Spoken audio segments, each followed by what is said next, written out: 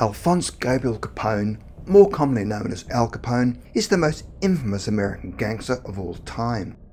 Born on the 17th of January 1899 in New York City to poor Italian immigrant parents, Capone ruled at the pinnacle of organized crime in Chicago over 7 years of the Prohibition era.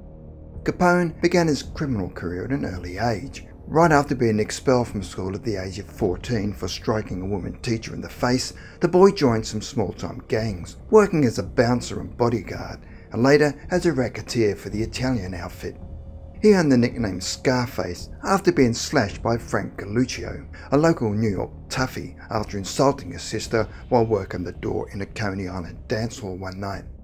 Capone moved to Chicago at the age of 20, joining his mentor and friend Johnny Torrio. Together, they established a crime syndicate known as the Chicago Outfit, controlling the gambling and prostitution scene. When the Prohibition Act was introduced in 1920, the pair became bootleggers and distributors of legal alcohol. Al Capone was anointed head of the Chicago Outfit in 1925 by Johnny Torrio, who returned to Italy after an attempt on his life by a rival gang. Left to independently control all the operations, the smart young Capone soon expanded his enterprises and adopted a luxurious lifestyle, which caught the attention of the authorities. He moved into a ritzy apartment in the Metropole Hotel and then a suite in the Lexington Hotel, where he set up his headquarters. At the height of his criminal career, Al Capone was employing more than 600 gangsters throughout Chicago, with the local newspapers estimating that his business had earned him $100 million in revenue per year. Capone's net worth then is calculated to be about $1.3 billion today, and the clever crook always used cash transactions, thus eliminating any evidence or paper trails leading to him. He was finally arrested on the 5th of June 1931 when the US government resorted to charging him with income tax evasion. Ultimately, sentenced to 11 years of imprisonment, Capone was sent to the Atlanta US Penitentiary in 1932 at the age of 33. There he was diagnosed with syphilis and gonorrhea, which combined with his cocaine addiction caused him ongoing illness with side effects of disorientation and mental problems. It seems that his past had caught up with him in prison. With his personal legacy of causing the wastage of at least 30 lives, sometimes for as little as being next to the wrong person, Capone is known to have either hallucinated or seen the ghost of one of his victims and be heard begging him to leave him alone.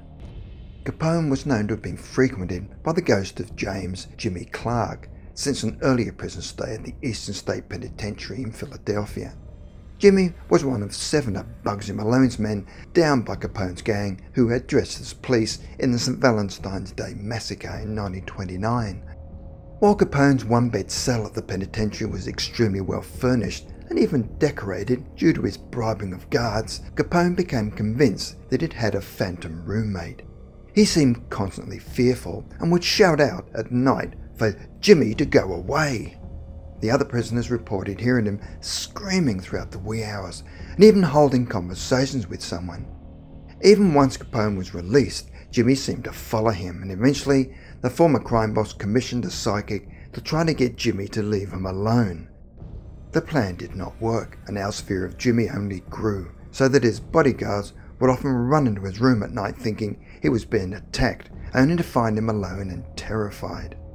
With Capone's second and longest bout of incarceration, he was eventually transferred to the notorious Alcatraz prison in San Francisco.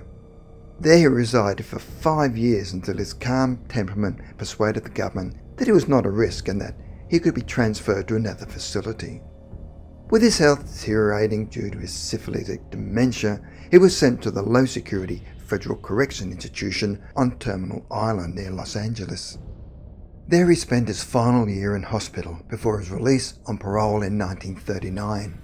The previously ruthless gangster spent the next few years in mental institutions. He finally settled in Miami with his wife, where he stayed until his passing due to cardiac arrest on the 25th of January 1947. 1 year before that, Capone's psychiatrist had concluded that he now had the mentality of a 12-year-old child. The once cold-blooded crime boss left a substantial fortune behind, except that no one knew what had happened to his wealth. Marie Capone, his niece, reported that uncle had millions of dollars buried and hidden somewhere, but being too cognitively impaired when released from prison, he could not recall the location of his money. There had been rumours that he buried the cash on a peninsula in Michigan, and there are some who have been unsuccessfully seeking the loot ever since he was arrested. In the 1980s, a construction company called Sunbow decided to undertake a renovation of the Lexington Hotel in Chicago, Capone's final residence before his imprisonment.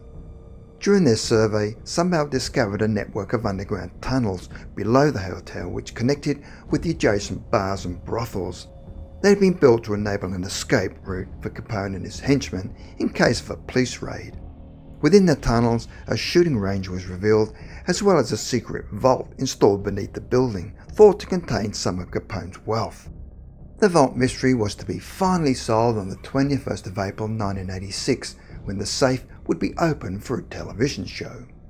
The 2-hour TV special entitled The Mystery of Al Capone's Vaults was broadcast on ABC and hosted by Geraldo Rivera.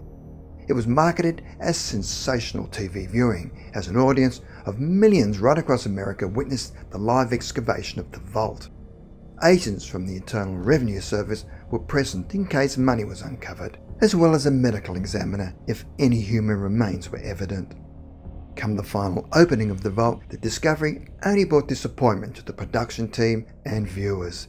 The only findings were several empty bottles and dirt, with no other significant finds.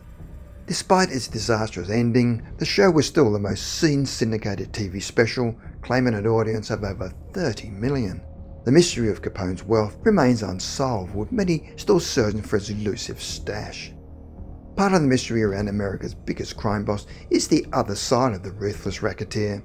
Most people have not heard of the charitable support that Capone rendered during a harsh period for many of his compatriots. During the 1930s, the Great Depression caused a lot of citizen hunger, unemployment, and homelessness. Although seen as a criminal by many, Capone was also a respected community leader amongst his peers due to his charity. It is thought by some that he did more to help the citizens of Chicago, Illinois than the state government itself. Al Capone's soup kitchen was situated on what is now a parking lot on the corner of 9th and State Street. It has been estimated as serving over 120,000 meals to hungry people.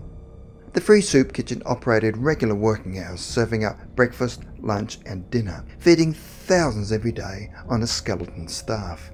Besides providing hot meals for poor people, Capone was known for other kindnesses, such as showing generosity towards needy strangers and Italian immigrants, and even sending expensive flowers to rival gangsters' funerals. Some even saw the illegal wealth he made smuggling alcohol as an altruistic act, given the harsh restrictions of Prohibition at the time. Despite being dubbed public enemy number one by the media, he was also seen as a modern-day Robin Hood in some circles. While he was notorious for his cruel way of treating his enemies, Capone was also a man of the people, always offering a handshake and a warm smile. However, it sounds like his cheery soul may still be serving some kind of penance. Rumour has it that you're able to hear the ghostly sound of Capone strumming his banjo at Alcatraz to this very day.